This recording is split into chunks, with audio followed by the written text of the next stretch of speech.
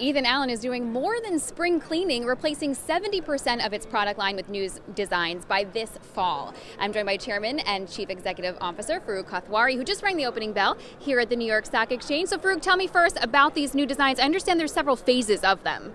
Exactly. You know, we have done many reinventions.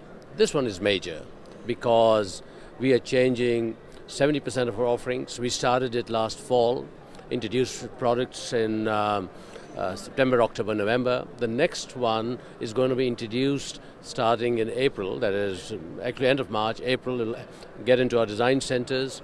And the third one, the next phase, is going to be introduced to the consumers the fall of this year. Now these products reflect, they're great classic designs, both romantic and what I call modern classics.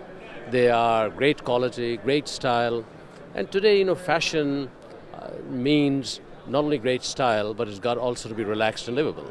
So what made now the right time for such a massive undertaking? The timing is right. Consumer attitudes are changing. Today, the impact of globalization, commoditization, technology is actually creating almost two attitudes in consumers. On one hand, you have a consumer that is a user. They really want to use it and throw it away.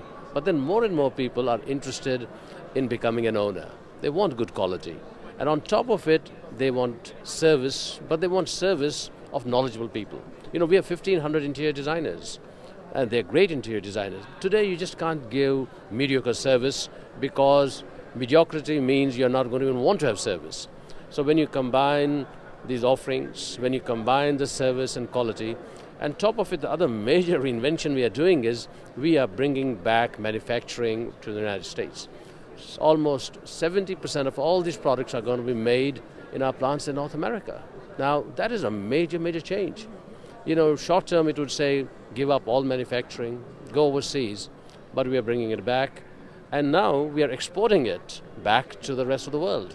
So we have now 75 locations in China. We have opened up a number of design centers in other parts of the country, although our main market is still North America. So what is your view and your outlook on not just the American consumer, but the furniture retail environment here? I mean, we are seeing consumers go to places like Home Depot to spend money on fixing up their homes. What about the furniture retail outlook itself? I think it is good. Consumers they're optimistic, but they are somewhat conservative.